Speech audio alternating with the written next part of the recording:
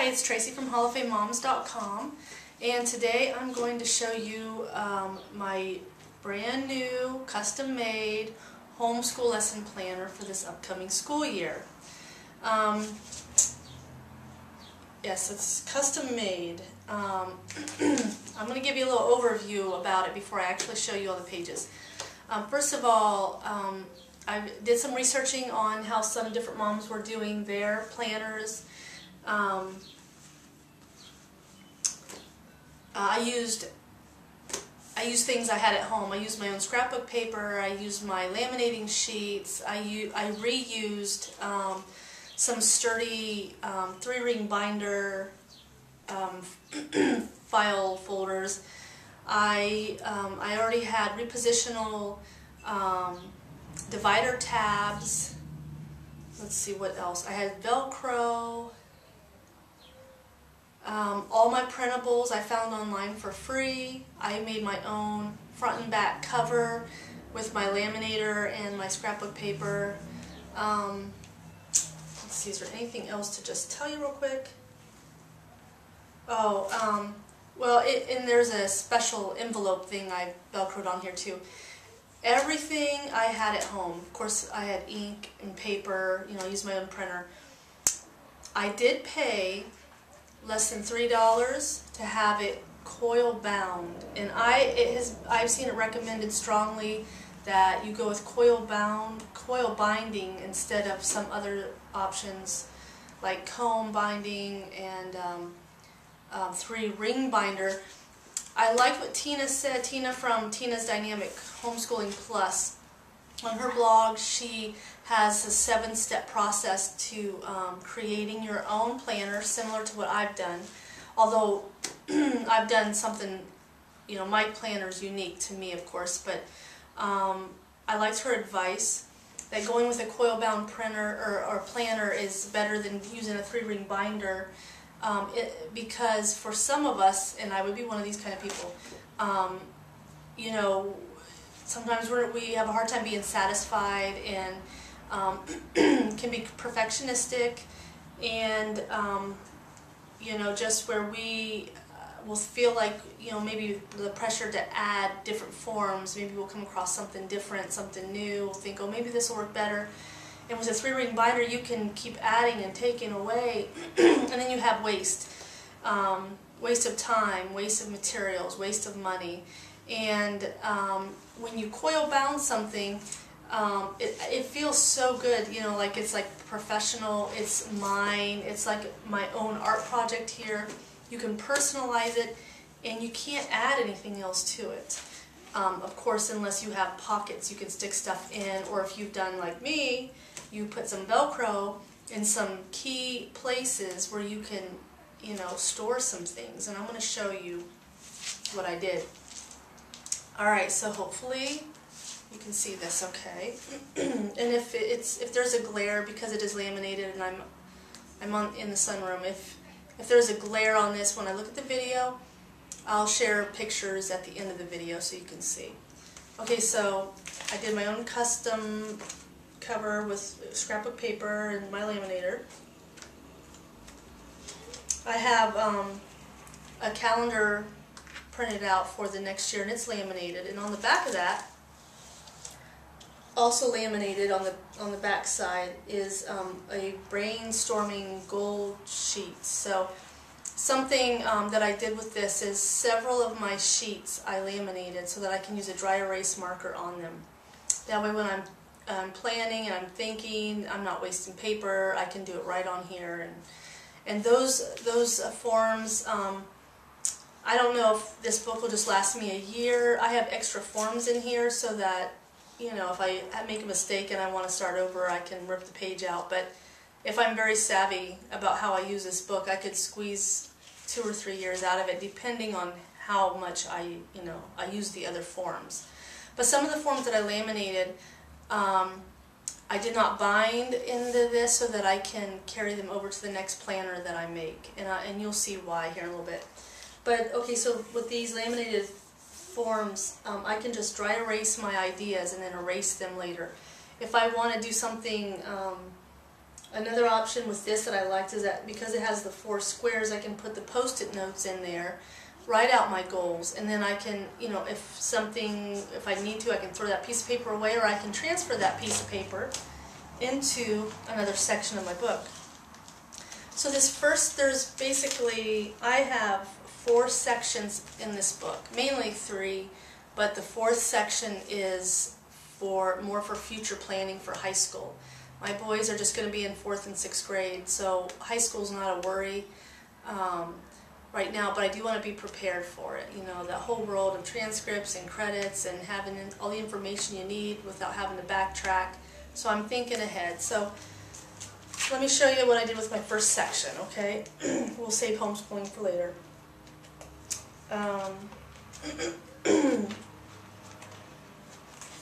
Okay, this whole first section is my goal planning section. It focuses on homeschooling, but also character building. And I have curriculum resources. I have some sheets for that.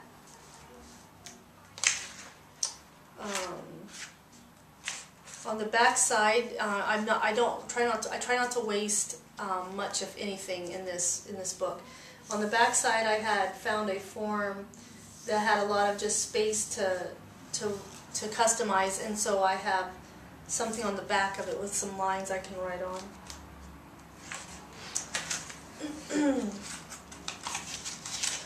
Okay, most of my printables came from Tina's Dynamic Homeschooling Plus blog.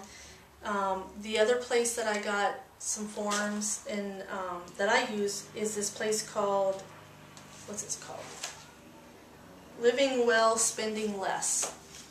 And I think the only thing I got from their website was the Student Goal Setter. So that each quarter is on one side of the page. You can set goals. I have 2 kids, so the extra pages, I may or may not use unless I stretch this binder out for a few years. And then quarterly academic planner. So there's 3 months per page, and I have a few years of these copies in here.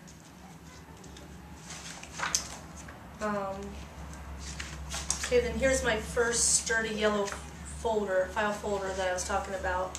I already had some of these at home from 1 or 2 other binders, so I just pulled them out. In here I can keep co-op schedules, curriculum, magazines, things like that.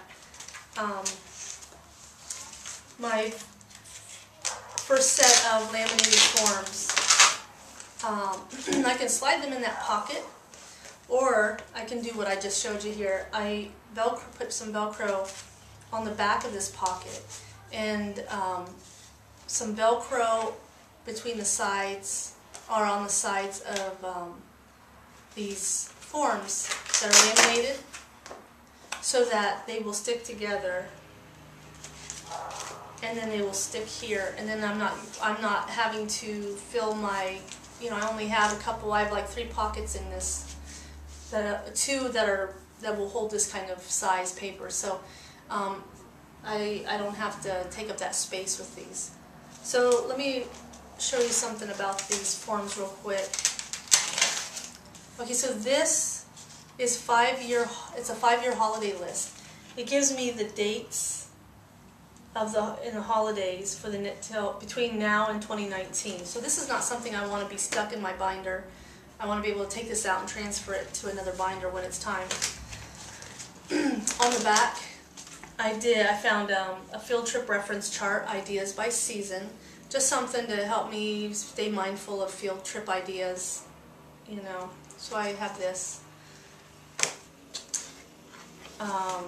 Then some of the forms that I have in here in paper, I have laminated. I have a laminated copy of, so that I can brainstorm goals before I put them down on paper, thereby saving a waste of paper. So here's a community service tracker. That might be more for high school need, but I want my kids to learn how to serve. I want them to be mindful to serve others, so I can use that for this kind of planning as well. Curriculum resources. Again, I showed you that page. Then another schedule that you'll see is a today's schedule, and there's that year, just some, just some blank lines to write on. Let me get these back in order here. Here, okay. So then back to the paper forms. Tracking, community service. Then there was some character building, just some other brainstorming type forms. Character building.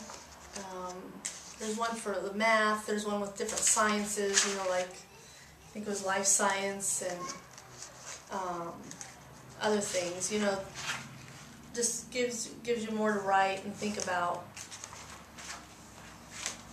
Yeah, your science, like life, earth and astronomy, chemistry, physics. Okay, the next section, in all my dividers, I used scrapbook paper and laminated. Now, I took a black Sharpie marker and doodled on this one. But in all my tabs are these repositionable tabs. This one is my lesson plans. Okay, so I don't daily, weekly, whatever. I don't do that on a regular basis. But this next year, I'm going to need to do some of that kind of stuff. So in this section, I have these very blank lesson plan forms. I have about 27 two-sheet spreads. So I can track, I can work out a lesson, because we're going to be doing some eclectic things. Like I'll show you, for example, I'm a master book reviewer, so I have a bunch of books that I've reviewed over the years for master books, and I don't want these to just, go to waste. They're good educational material, and so, here's one, for example, on astronomy, and there's 3 levels. You can teach to three different level of students. So I can use my lesson plan section to help me devise a schedule for how to use this astronomy book. Okay, so but that's just an idea. So this is my lesson planning section for the goals that I'm brainstorming in the first section, working them out in the middle section. So then I also have the weekly. This next section is weekly and daily schedules. Again, I don't do this stuff on a regular basis. I don't keep a book for this. But I may want to do my lesson plans in this manner on some days. Some weeks where it's light. Here's a whole week at a glance. Maybe we'll just do field trips. Maybe we'll watch some educational videos, and then have some specific math lessons that I don't need to write a bunch of notes in for, because like we use Saxon, and but we do other things on the side. So okay, so then there's weekly. There's some daily to-do chart or pages for when I feel like I need to do something more daily focused. Here's my second and last big sturdy folder. And this is my high school section, and of course it's all future planning. Since my boys are not that old yet, but I have a list. I printed this off. It's Ohio's graduation requirements. They have some new changes in that. So then I have laminated the forms so I can, work on those without wasting paper, just to kind of get a feel for what I'm going to need to know and be prepared to plan for. And then I have some blank sheets there. And then on the back, I have one of these vinyl folders things that I had bought probably the beginning of the school year on sale from Office Max. And I Velcroed it. This is just a great option. Being able to Velcro things onto other things you have expands your storage possibilities. So this has something I could slip some papers in there. Smaller papers I could stick in here to keep them from falling out of my planner if it gets tipped over. and it velcros right on, so I can take it off if I want. I can change it if I want to change the color. Back of my cover is just some scrapbooking things that I had, and again, I used what I had. I didn't go out and buy a whole bunch of brand new stuff so that it would look like something specific, but I used what I had, matched it up about as best as I could, and I love how it turned out. I love that it's very sturdy, it feels really good quality, and at the end of the year, this will be just a nice keepsake / record keeper for what we did this 1 or 2 school years, whatever I get out of this particular binder. And it's so, if you already have everything at home, I mean, $3 to $4 without a discount to get this bound. And if I hadn't done my own cover sheet and backing, I might have only had to pay, I think, $1 or $2 to have them do something. Not that they would have done this. They probably could, but you could just get like a plastic sheet, in front of your cover page to protect it. And I guess that's it, So I'll look over the video, make sure that you can see the pictures good. If I see that there is a problem with it, then I'll just add some pictures to the video. So, with that said, if you like the video, consider giving me a thumbs up. I don't usually ask that on my videos, but I've seen other people do it, and I thought, okay, well, if you like the video, that's an option, and it could help me. So I guess a thumbs up would be nice. Or if you have any questions, leave me a comment, and I will address it in either another YouTube video, or maybe just I'll email you or just comment. I'll just address it in the comments. Yeah, and I'm on Pinterest, Instagram, Facebook, Twitter, Google+, YouTube, so my blog. So, if you want to follow me in those places, you'll find those links on my YouTube channel and at my blog, halloffamemoms.com. And that's it for now. Oh, and I do want to say another thing. I was thinking about how this binder idea would be really nice for just some of the papers, like keepsakes that I want to keep for my boys from the years past. Like, I don't want to keep everything, and the 3-ring binder notebooking that I used to do for them every year. I don't do that anymore. I might need to do that. I might need to do some version of that next year, but from those papers, anything I want to save, I could have them coil bound into a book like this and laminate a cover page, and it would be a keepsake for my boys of just some things that they did that school year. Or maybe I'll even combine, since they're in 4th and 6th grade, maybe I'll even combine some of the grades and make it one book, because I don't want to have like lots of books, and I don't want to be like that.